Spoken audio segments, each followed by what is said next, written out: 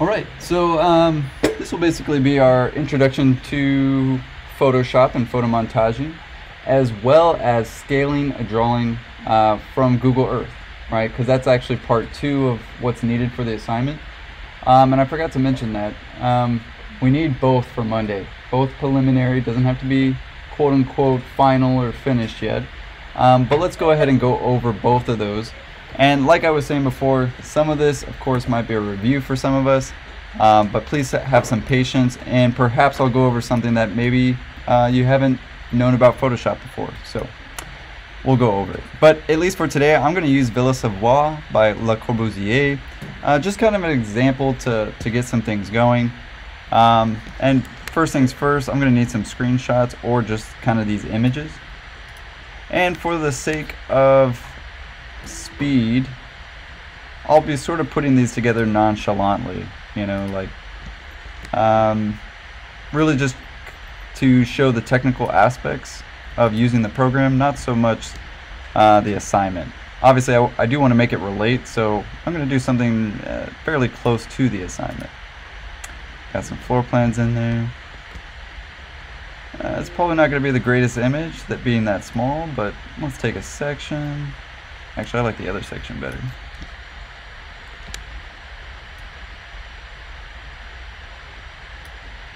Yeah, I like the floor plan. There's honestly probably better floor plans though. This looks like it was made by a student, but that's okay, at least for this tutorial. That looks like a digital model. Probably don't even want to use something like that, right? And it's already fake, you know what I mean? That's pretty iconic for this particular piece.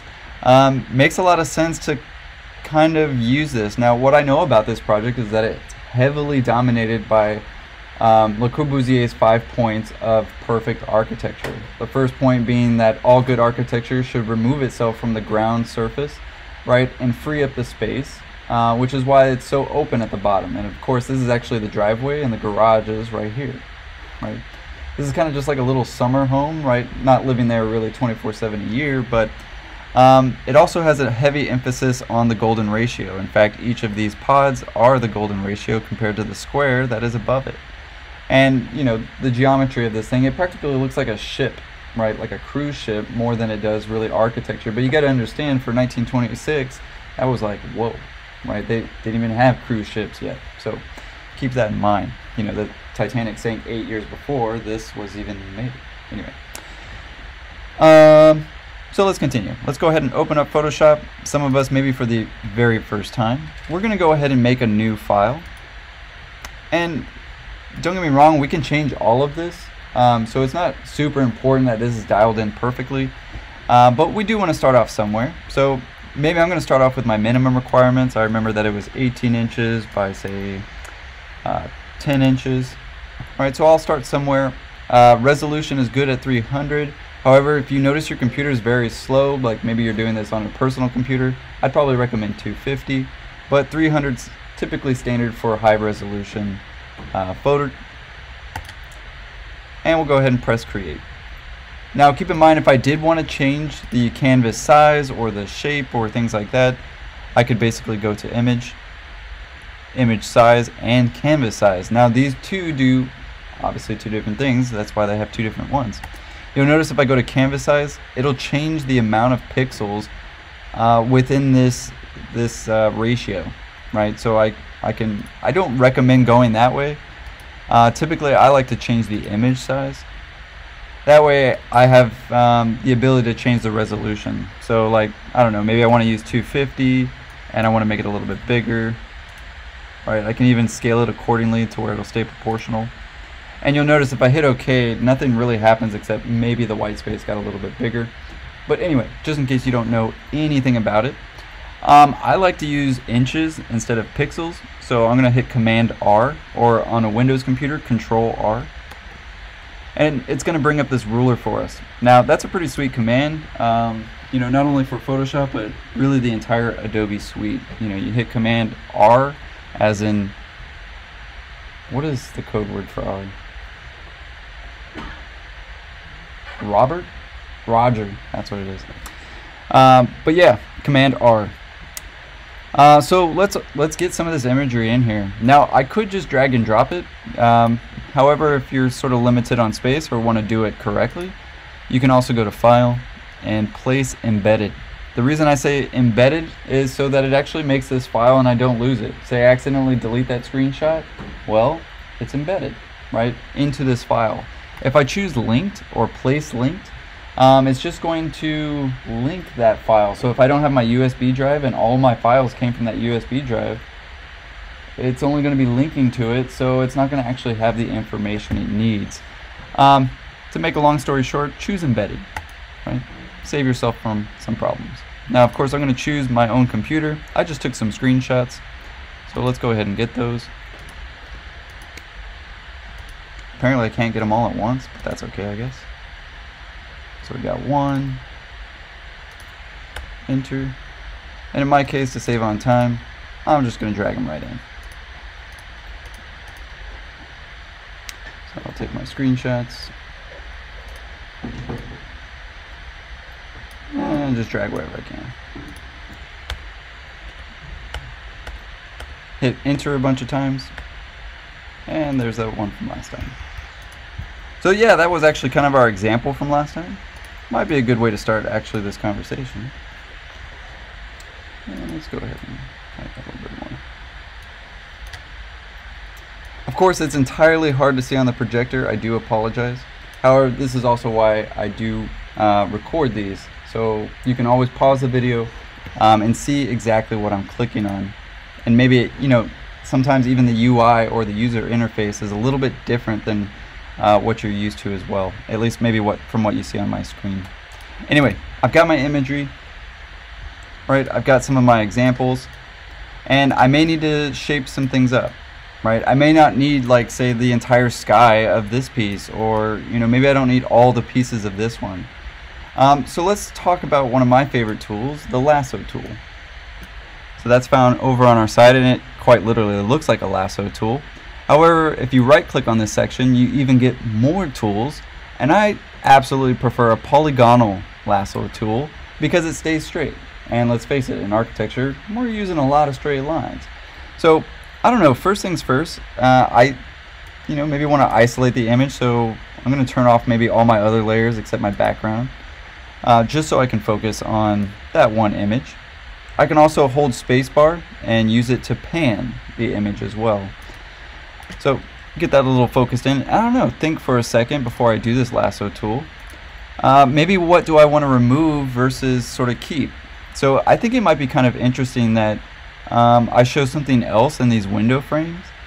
I don't know, maybe expanding on the idea of that, you know, this was a machine in the garden, you know, to explain this project just a little bit more. The reason for it, it's isolation, and the reason it looks sort of like a ship inside of you know, an arbitrary site, is because it was meant to be this machine for living, right? This well, if an airplane is a machine for flying, what is a machine for living, right? So of course this was Le Corbusier's response.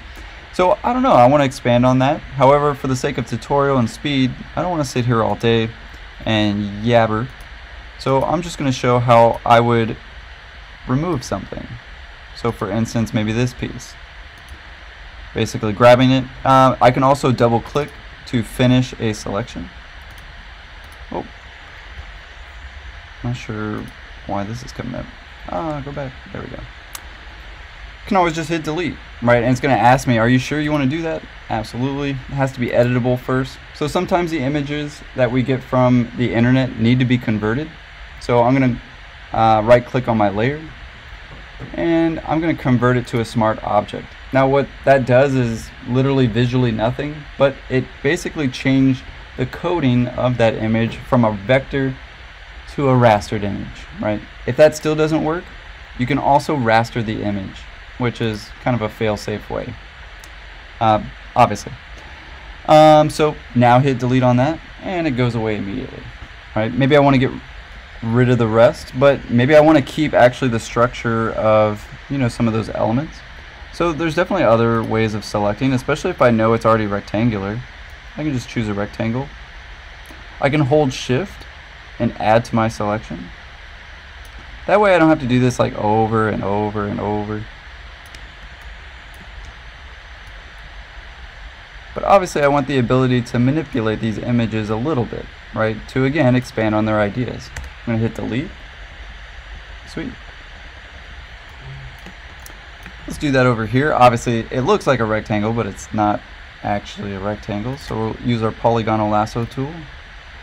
I can also hold shift to, if I need a straight line, it'll of course keep it straight. I can hold shift again to add to my selection.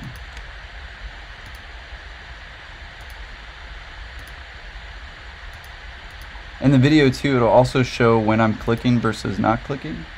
However, I know in the preview it doesn't, unfortunately.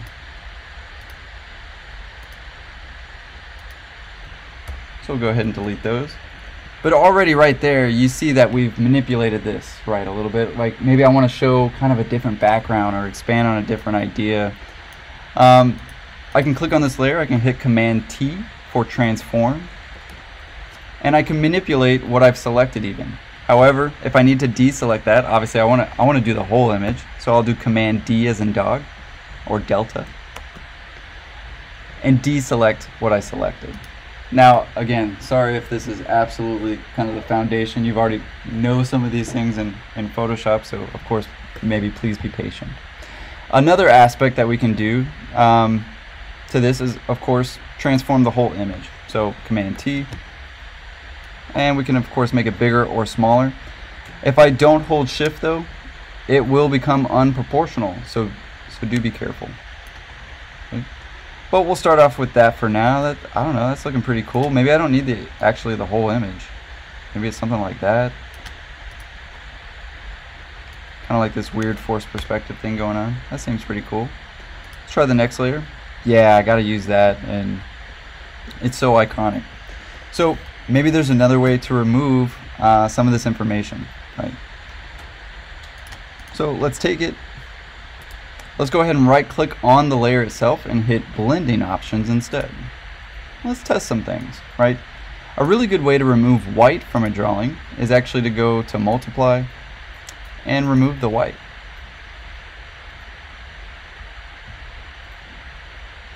Oh, it's kind of interesting.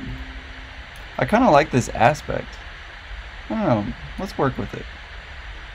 I really just wanted to remove the sky, but that might be close enough. So all I have to do is hit eraser and maybe get rid of the rest. Now obviously it's saying, hey, you have, it needs to be converted again, so in my case I'll just rasterize the object and go ahead and erase what I don't need.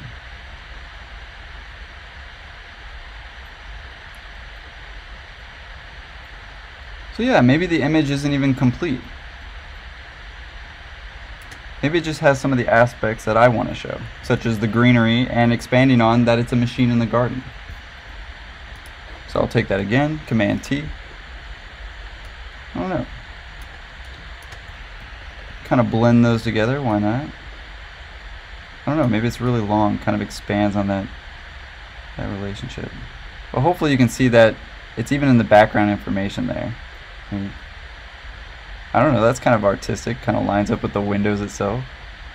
You guys see what I'm doing there? Basically lining this window with that window. Now again, obviously I should come up with a good argument as to why I did that, but I don't know, I'm having fun for this tutorial. That's looking good so far. Maybe I get a picture of Le Corbusier. I didn't get that one, but let's go ahead and check. Maybe there's some stuff I could use. Another thing you'll notice is, wow, you know, I turned on this layer but I can't see anything. Well, this also works the same way as if something was on top versus on bottom. So let me show this on the projector a little bit better. Obviously, if this layer is on the top, it will actually be on the top, right? So if I move those layers, right, and say just drag it down, you can see that, well, now this one's on top and vice versa.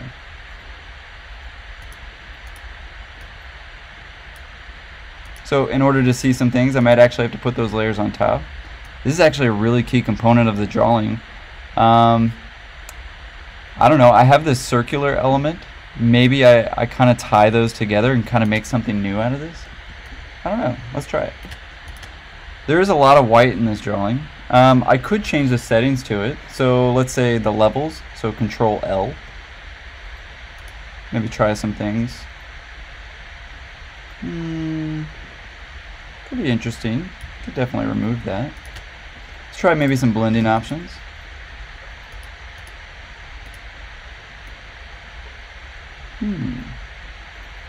Kind of an interesting component, but kind of hard to see too. So maybe blending isn't the best way to go. So in my case, I'll lasso tool it out, because after all, I just need this piece.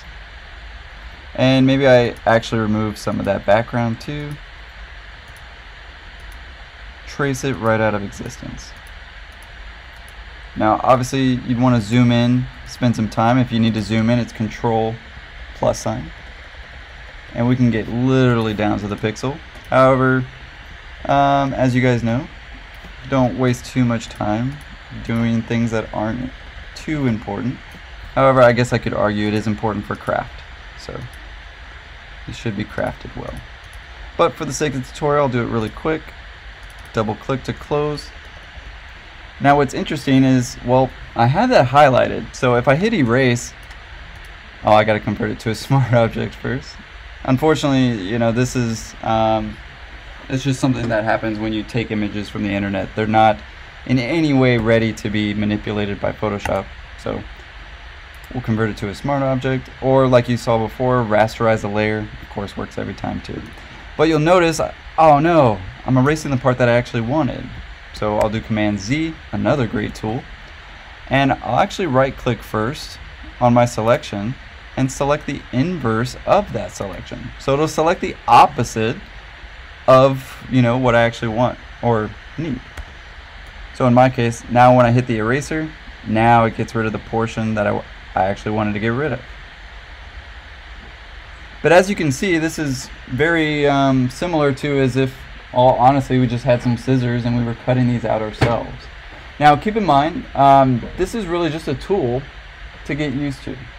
I will say, at least for this assignment, you're more than welcome to print all of these out and cut them out by hand and put them together, right?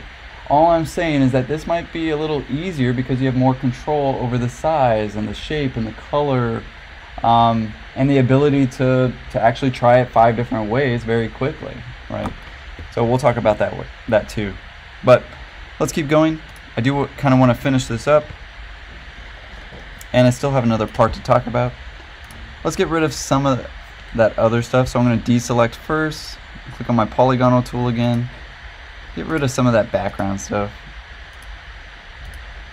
I'm going to hold shift and get rid of some of that stuff as well. I don't know, I kind of like the light in there coming down, but I kind of want to put my stuff in there.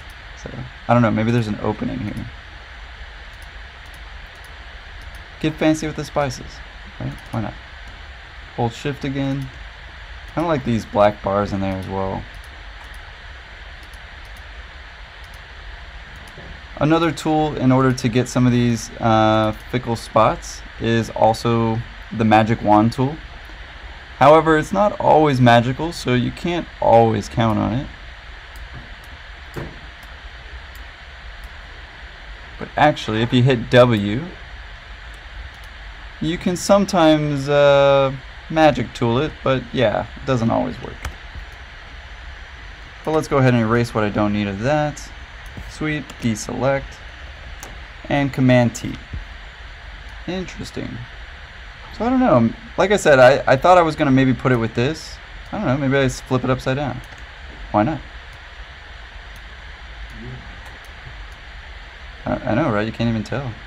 But what if instead I sort of replace some of the objects? You guys see that? Oh, weird. It sort of kind of works. Maybe it needs to be in that building though. I don't know. Interesting. That looks kind of funny though, so maybe I need to erase some parts of it.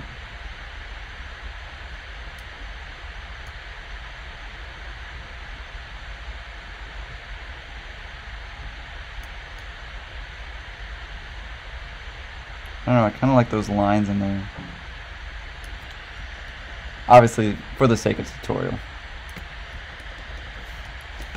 don't know, maybe I fuzz it a little bit. Maybe it's about a bigger idea about this project. Like I said, not everything that I'm doing is just absolute like, oh yeah, I should do that, right? Obviously just trying to show how we can use the program. Sorry. But yeah, you'll see that actually if I right click on any of my tools, specifically right now I'm just in the eraser tool, so if I change the hardness, it gives it a softer fuzzy look, right, to that cut.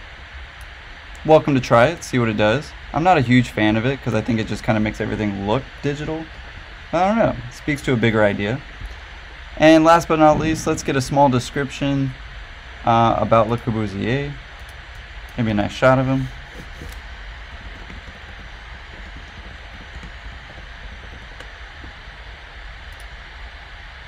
Iconic.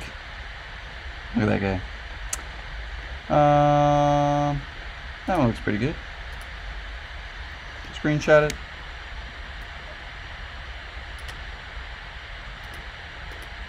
Actually, I think you could just drag these in. Sweet. So let's put that on the top layer because, you know, I want it to be at the top.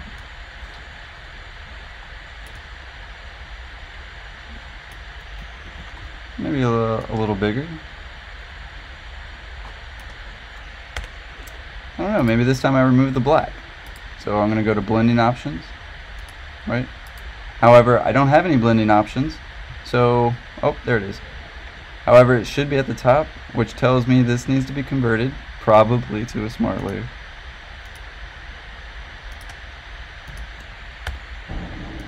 So we'll right click, convert to smart object, rasterize it, and blend it. So I'll go to multiply again, and instead I'll take the black out. Well, that's actually kind of cool too. Interesting. Kind of like that. Happy accident.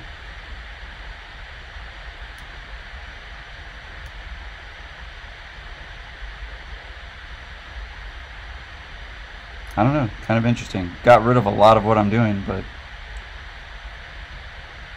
kind of interesting in itself. Let's erase some of that though. At least change up its, maybe it's a transparency thing. Let me just change it. Or maybe it's the way that it's being layered. Ah, okay, that's starting to work. Alright, starts to get somewhere. Anyway, hopefully enough to look at and plenty of tools to play with. You know, I'm trying to think of some other ones that are somewhat useful for this process. But really, I don't want to throw too much at you, right? A lot of this takes some practice. I do go pretty quick, so again, the reason why I'm recording it. But yeah, this starts to speak to a bigger idea, does it not? It's no longer just a picture of Ville Savoye, but maybe it's quite literally the thoughts, if you will, of Le Corbusier, right? Maybe it's his vision, right? Because the person in the photo montage is looking at something quite specific, right? But again, obviously just really a simple tutorial to show these things. I'm not looking for anything really this weird, right? Obviously I haven't really made or formed an argument for this too strongly, besides maybe the machine in the garden and of course Le Corbusier. But any questions about Photoshop so far? Fair enough. However, if something comes up to mind, guys, now is the time to ask, right? Seriously, you're gonna sit here this weekend, you're gonna be like, I should have asked that question, right? And somebody else might have the exact same question, so you're really helping the studio out. Anyway, let's talk about the next part. So this is just the photo montage part. The next part is, of course, finding the site plan and scaling it to an 11 by 17. So, well, the first thing we can do is get that 11 by 17. So I'm going to do File New and make an exact 11 by 17. So in my case, 17 by 11. And again, we can keep it at 300 resolution. Sweet. Looking good. At least I know the size. I have my ruler up, and you can also right click on this ruler, especially in the corner, and switch it to inches, right? If you're not too familiar with pixel calculations. I guess you could be doing the math, 300 every inch, anyway. But if you don't want to do all that math, of course the inches are at the top and definitely helpful, right? Now, what's important about this is, well, it needs to be to a scale. Now, I understand that everybody's project is different, right? So your project may be very big, so you have to choose maybe 1 inch equals 100 feet, or 1 inch equals 50 feet, or 1 inch equals 20 feet, so on and so forth. Now, what's important for this part, guys, is that you are accurate, right? And show enough of the context so that we can get a gist of what's going on in the project. So what do I mean by that? Let's go over to Google Earth Pro and actually go to the Villa Savoye, since it's my precedent for today.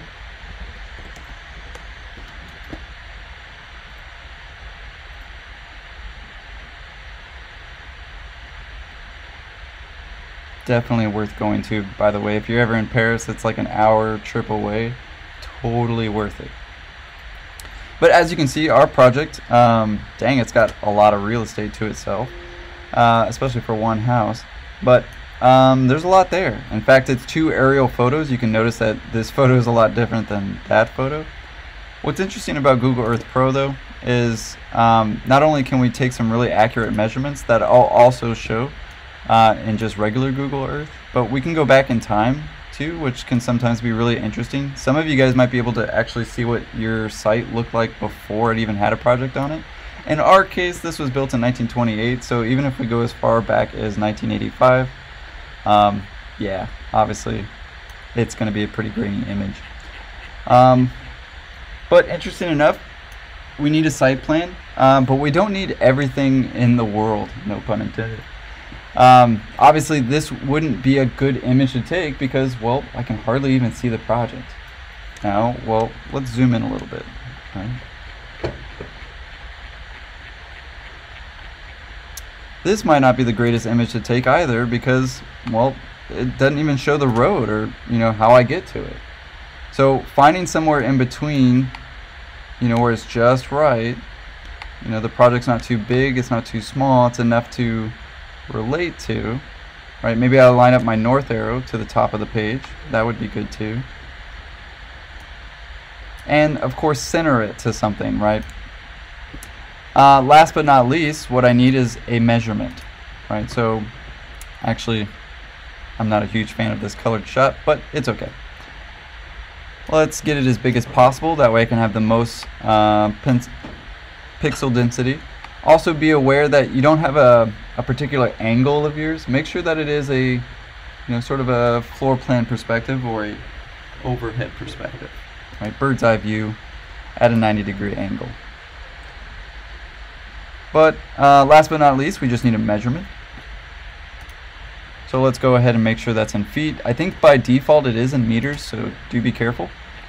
And we don't necessarily like need this on the project. I guess we could also remove it in Photoshop. So yeah, I guess I'll do it in the middle of the project to show you how to remove it. But let's say that was my site plan. Yeah, it's starting to show some buildings over here, some parking lots, a building over there. We definitely got some circulation of the roads. We got the tree foliage. There's a lot of stuff to look at, right? Definitely a healthy amount. So I'm just gonna guess, right? I'm gonna treat this, maybe this is my 11 by 17. And I'm just going to guess what an inch looks like. So, I don't know. Let's see, 1 to 20 feet. And we're going to get as close as possible. We're going to fake it till we make it. So, 20.21 is pretty close to 20 feet. Let's see if we can get even closer. Yeah, it looks like 20 feet, 0.17 is about as close as we can get to 20 feet. I don't know about you. Do you guys even see that little yellow line there? Probably not, right? So, I don't know, 20 feet per inch is probably not the way to go. So, let's try 30 feet.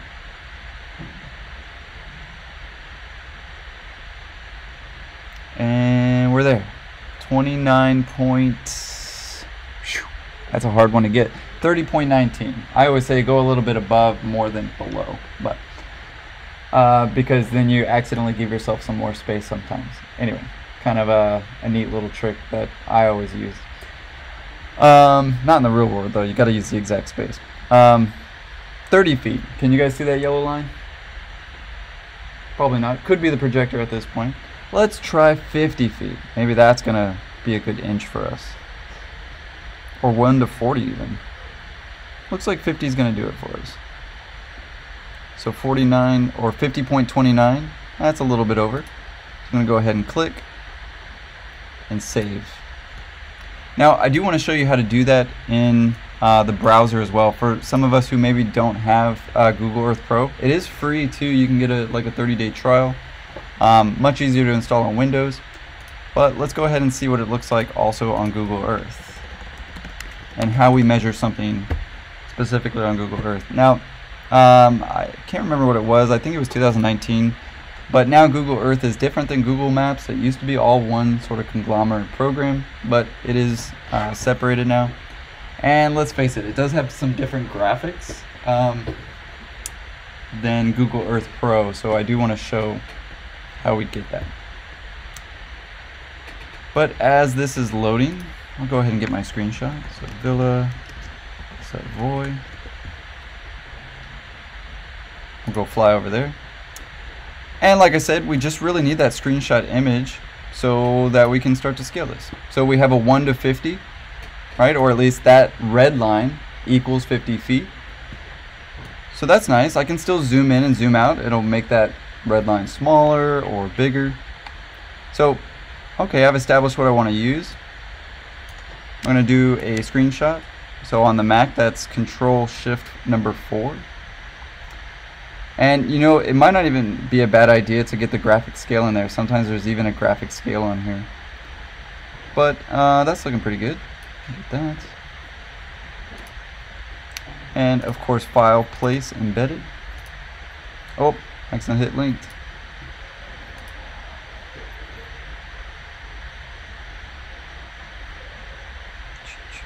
Embed. There we go. We'll get that screenshot we just took. Voila. Now we're almost done, right? If we hit enter, it's of course going to look a lot more crisp. In this ruler bar, if you click inside of it and drag out, it makes a little guideline or a guideline bar, and it even has a little number next to it indicating the measurement of the ruler, if that makes sense, right? It's almost like a parallel bar. Now what's nice is, you know, I can even use them horizontally as well. You can delete these and they don't print, right? So they really are just guideline tools, but you may have guessed it, we need to know what an inch is on the page, and we need to align it to that red marker of 50 feet. That way this image becomes 1 to 50. So I'm going to hold shift because I like perfect measurements. So that one's 9.5 inches. And so my second one, I need 10.5 inches. Man, I almost nailed it. So 10.5. And as you can see, if we zoom in, I need to make this red line as long as that line because, well, this line represents 50 feet. And I'm making it 1 inch equals 50 feet. So, I mean, I can get really, really accurate. Right? We can get it down to the pixel. Oh my god, there's a lot of pixels in that red line. There we go. And literally line it up to that. And you may have guessed it as well, Command T to transform. And we just need to keep it proportional, right? Until it is actually 1 to 50. Might have to zoom in back and forth, right, before it actually gets there. And my gosh, we nailed it the first try. So you can't see it too much on the projector, but you'll see a cyan line and a cyan line. Of course, you'll see it much better on the screen recording. I'll hit enter, and by golly, this 11 by 17 is now a 1 to 50 scale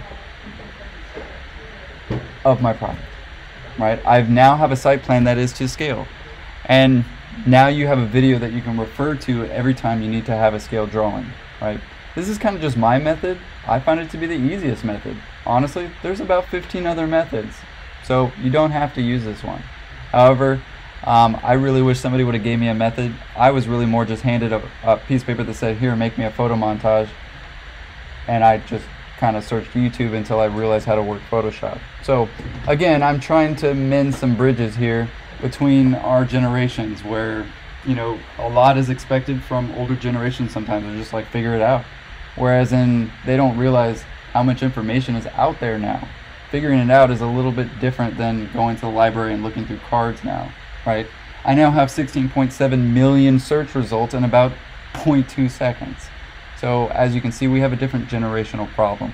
Anyway, this sets out to really mend that, and hopefully you now know there's a way to scale any drawing, right? Obviously we can use this method when we need to scale a graphics project or just about anything. So it works universally as well, is another reason I like this method. Anyway, last but not least, we need a graphic scale. I know, graphic scales, we're terrified of them. But what's nice is, well, we can quite literally draw them out of grid lines. So I'm going to say, I just want to show, usually my graphic scales are about 3 inches. And I'm going to put it down in the corner. I usually put mine in the left-hand corner, so I'm going to cover up kind of this little piece right here. And I'm going to do something kind of neat. I accidentally moved my image, so I'm going to lock it. I can also just right-click or choose this little lock symbol, and of course that way you don't accidentally mess up your scale, right? I mean, you just locked it in at 1 to 50. You don't want to accidentally mess it up while you were drawing your graphic scale. So I'm just gonna go and fake it till I make it, right? At least for the sake of speed and the tutorial. Obviously, if I had a graphic scale, I want to get the midpoint and the midpoint of that midpoint and the midpoint of that midpoint, and so on and so forth. But what's kind of neat is, well, you can use your selection tool and it'll quite literally lock on to your drawing, right? So that is kind of nice. I can unlock and I can actually erase from that piece. So, sorry, I gotta convert to Smart Object, still raster it. Alright, now I got a graphic scale going, and it's actually part of my image. Last but not least, some of those need to be black and white, right? What's nice is, again, I can just go to my grid lines. I can use a brush tool, so the letter B as in boy, and brush it in. Kind of want a nice blur to it. You know, I don't like things too perfect. I'm more of a Toy Story 4 kind of guy. But it looks like I'm getting actually quite a bit of the image, right? Or at least more than I bargained for. So, looks like we need a different selection. That's okay. Let's get that piece as well. Hold shift, and I can do this really all at the same time. You can even do edit undo on these, which is kind of a new feature for Photoshop, to say the least. But yeah, those guidelines, super helpful in terms of being accurate. That way I could just do that. Got a nice little graphic scale going. And if those lines start getting in the way, you can of course use your select tool and delete them, especially after you've already got them.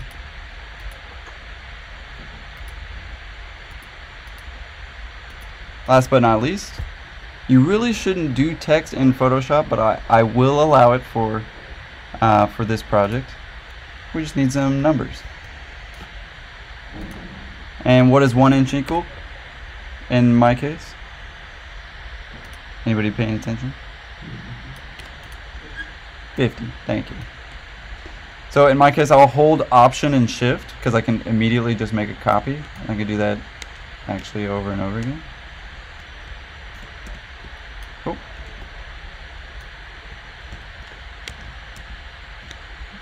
Well, let me do it once. Yeah, but not everything always works all the time. Oh, I'm accidentally selecting the wrong way. There you go.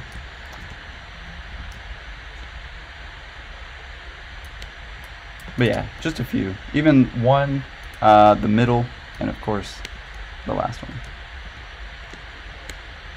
Damn it. There we go.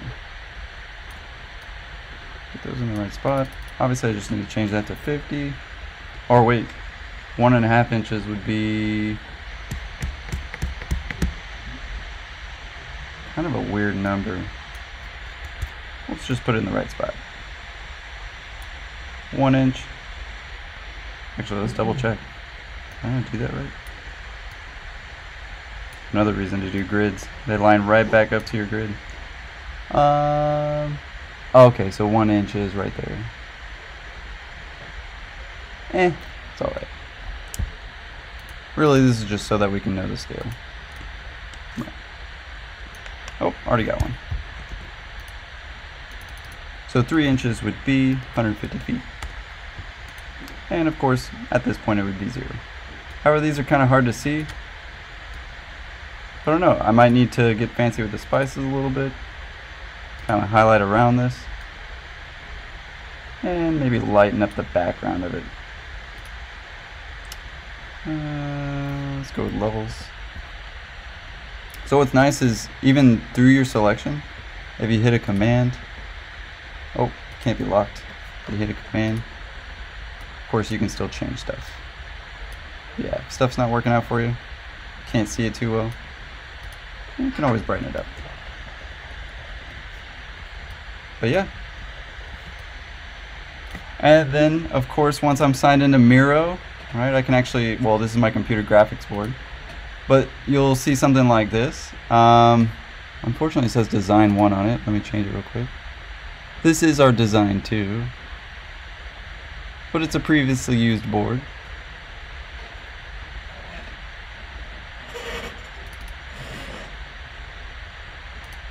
Fall 2023.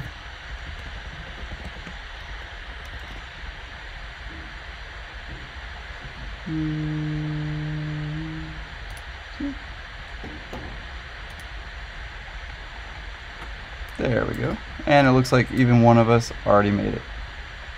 Sweet. So yeah, let's say I was done with that. I can go ahead and file save it. Save as. In my case, test site plan. Villa Savoy. Spelled that wrong, but oh well. Probably shouldn't save it as a Photoshop file. Can't put a Photoshop file on Miro. However, it's good just in case, you know, good thing to note is that you need to save your Photoshop file if you want to be able to edit your layers, right? Some of us may have not known that. I sort of forgot this might be the beginning for some of us still. However, I'm happy to recommend some Photoshop tutorials as well. But yeah, let's go ahead and save that as a PDF or just a JPEG. So we can save as, or we can export. I'm going to go ahead and export as, and I'm going to go with a JPEG. Computer always goes a little bit slower on those screen recordings, but there we go. JPEG, export, looking good. On the desktop so I can find it. Minimize. Great. Looks like some of us found the Miro board. Fantastic. I like it because it's like an Xbox Live kind of thing going on, you know. Don't move me around. Right? Don't move my stuff. In fact, I'll lock it so you can't move it. But yeah, obviously you just need to put your name and post your stuff. So in my case, Professor Verrett. Let's see what I got. Images. And drag and drop. Obviously there's no real scale in Miro, so kind of just go the best of your ability. That's about 11 by 17 compared to this man, so that's good. And you can scoot each other across. But this is actually our pinup for Monday. Right, so that would be my site plan, got a graphic scale, and of course I'd save my Le Corbusier photo montage. That's looking actually pretty sweet, I'm not gonna lie, it's growing on me. I'd probably have to post rationalize, but looking pretty good. And keep in mind, it's for preliminary, right? Just want to see what you got on Monday. It doesn't necessarily have to be finished. Maybe there's still some thoughts. Maybe you just want kind of some feedback. Maybe you came up with 3 different ones, by all means. That was the last aspect I wanted to show you, is that, well, you could save this, right? You can move stuff around and try something else. You can save it again. There's iteration number 2. You know, I could try it with these ones, right? That's iteration number 3, so on and so forth. Does that make sense, guys? Hopefully this is a really powerful tool, which gives you the ability to not spend literally 48 hours making and cutting and exacting an idea out, right? Because that can take a really long time compared to this, where a lot of that has sort of been digitalized. So anyway, I'll leave it entirely up to you. You're more than, again, welcome to find magazines or print out these images and cut them up nicely. So there is that option as well. Anyway, any questions, guys, about the site plan or photo montage? All right, I'll leave it at that, guys. And I'll upload it as soon as I get home.